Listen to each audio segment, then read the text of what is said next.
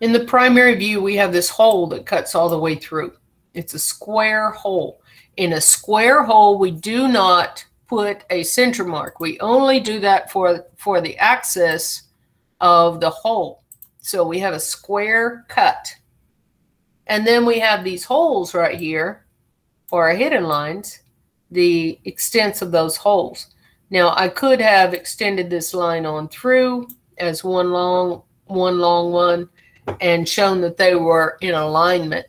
And we have a dashed line here, and then the leg of that just goes beyond the circular object. Okay, so in this view, we have three squares that are centered. So if we look at it here, it just looks like a square with this brim on it, kind of like the brim of a hat. We have our hole, we have our center mark with the legs going beyond the circular object. They don't have to go that far. It can just come out beyond this.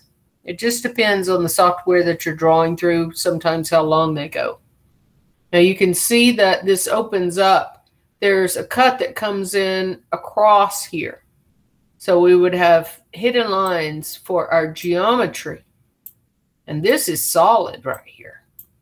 So if you look, this is this solid piece right here and this right there. And then it starts down here, and you can see the hidden lines down here go into the solid part. Same thing on the other side.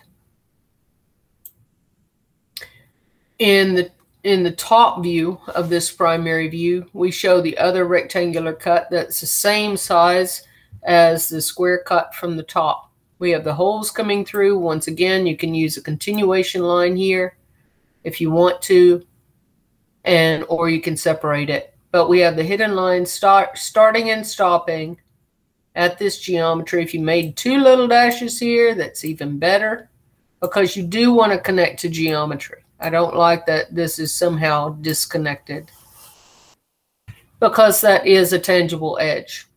And then those hidden lines continue on beyond the visible or touchable area here of this square hole or square cut.